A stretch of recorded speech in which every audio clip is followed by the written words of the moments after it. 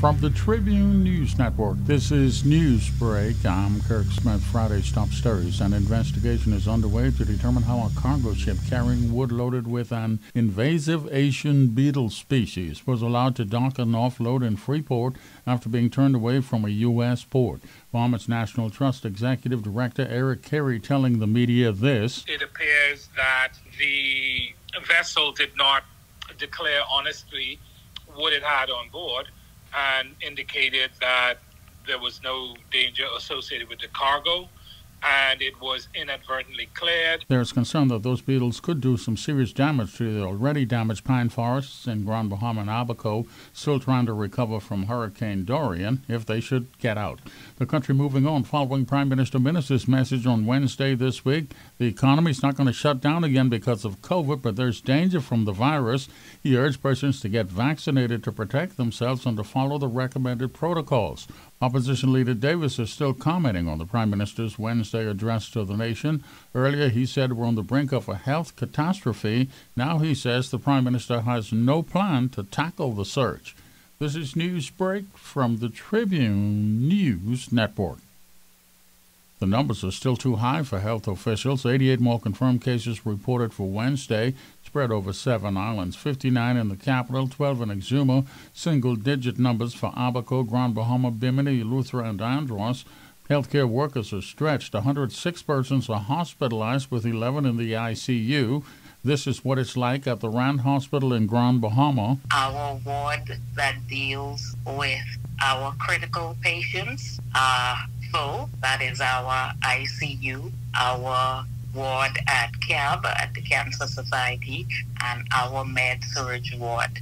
They are all full with patients waiting in our emergency room. That is Sharon Williams, the administrator at the hospital in Freeport. No additional deaths have been reported. The total remains at 286.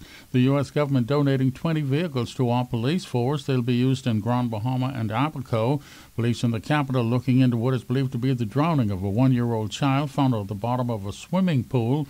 Latest NBA players, Kai Jones, picked 19th by the New York Knicks in last night's draft, then traded to the Charlotte Hornets.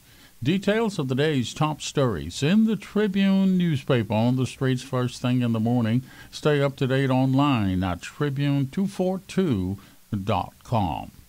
Now the Tribune's AccuWeather update. A surface of insurance management. No systems in the area. Mostly sunny. Highs in the upper 80s, some low 90s. 89 at Freeport, 91 in the capital, 89 at Matthewtown. No marine advisories. Winds generally 10 to 15 knots. The sea's 2 to 4 feet. Low tide now. The next tide around 2 this afternoon. Turning partly cloudy tonight. Lows from the upper 70s to low 80s. No systems in the tropics.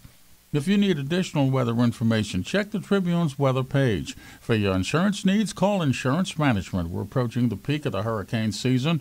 Insurance Management urges you to double-check your preparations and ensure that your home and contents coverage is up to date. Call them today. With more than 40 years in business, nobody does it better than Insurance Management. This is Newsbreak from the Tribune News Network. Let's get the weekend started. The Weekend, published every Friday in the Tribune, has the hottest news in fashion, music tips, the who's who on the red carpet, your must-try restaurants and hotspots, and of course, what to wear when you step out. Catch up on the latest film reviews or be thrilled with exciting tales from Bahamian history. There's only one place to find everything you need to plan your perfect weekend, in Friday's Tribune. Pick up your copy of The Weekend every Friday. The Tribune, the people's paper, biggest and best. Friday's World News headlines. Several countries continue to battle with the ongoing spread of the coronavirus thanks to the Delta variant. Countries in South Asia are hard hit. Thailand has major problems with infections. In the U.S., the number of cases continues to increase as lawmakers argue about mask mandates. The CDC is recommending people wear masks inside, but there's plenty of pushback on that. President Biden now ordering tough vaccination rules for federal workers. In Hong Kong, the first protester tried under the new security law put in place there by the Chinese government has been sentenced to 9 years in prison, seen as a sign that China is tightening its grip on the territory. Tribune's gas tracker prices heading into the weekend. Shell $5.13, SO $5.17, Rubis $5.18 per gallon in the capital. Now your sports notes brought to you by the Tribune Sports section. Get the reaction and see the pictures of Kai Jones on his big NBA draft night. The Tribune Sports has total coverage and total coverage of the Olympic Games. Track and field now underway, and find out how they settle a dispute on our track team in Tokyo.